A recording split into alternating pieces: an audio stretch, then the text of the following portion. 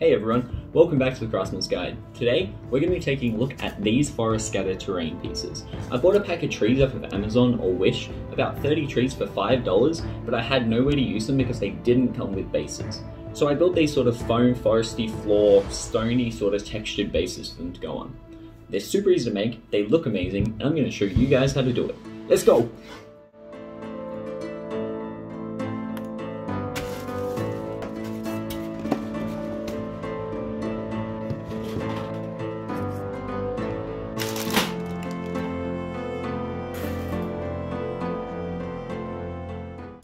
As usual, I didn't have much of a plan, so I just grabbed a marker and began marking out where I think some bases would fit on the foam. I then moved on to grabbing the knife and just began cutting. I stuck to the guidelines kind of, but they are just guidelines. Once all the pieces were separated, I then took to it with my knife, carving off those sharper edges. When I was happy, I grabbed some trees and began placing them where I think they would look kind of good, just so I could sort of visualize the end product. Once I rescued some foam and trees from Kiki's mouth, I then began to carve out some sort of plateaus on the stonework. And then pulling out the most trusty tool of all, a butter knife. Using the butter knife, I just put it underneath the foam and flicked it up to break off segments.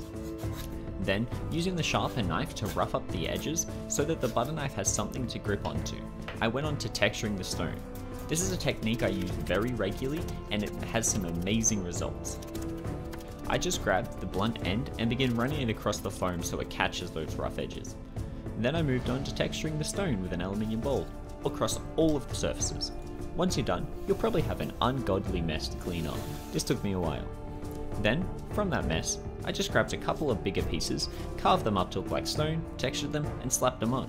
I think it looked pretty good, it added a little bit of elevation.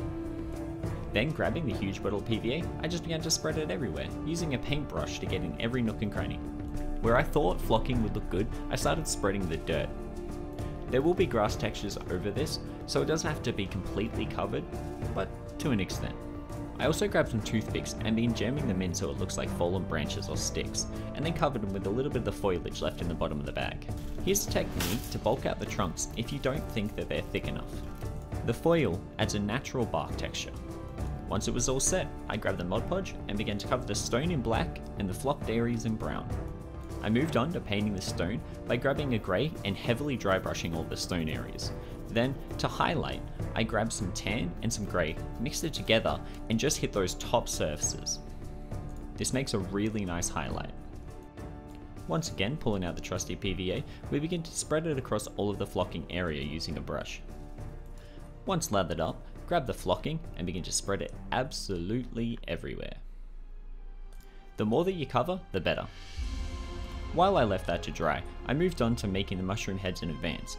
I put some hot glue on some baking paper and let them settle like thumbtacks.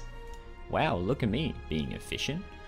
When the PVA was finally dry, I shook off the excess, grabbed some scissors, some twine, and some tweezers, spread the fibers and began placing it down like little tufts of grass. Turns out, cats love this. I found some toothpicks from the kitchen, cut them short and used them as stems for the mushrooms. Then, painted them all different colours. I used red, blue, and sort of like a peachy pink. Dry brushed the blue ones white, spotted the reds, and left the peachy ones how they were. Then, using PVA, I pushed them into the surfaces where I thought they looked good. These hobby trees never look as good as they could, so I grabbed some light green and dry brushed over them to give a bit of depth and highlight. Once I was happy, the final step, I grabbed them and began placing them around. These look pretty good, let's take a look. Hey, this is the end of the video. Thanks for making it this far, I appreciate it. If you liked it, please consider leaving a like, subscribing, and tell me down in the comments below what you want to see next. If you wanted to see more setups like this, go have a look at my Instagram.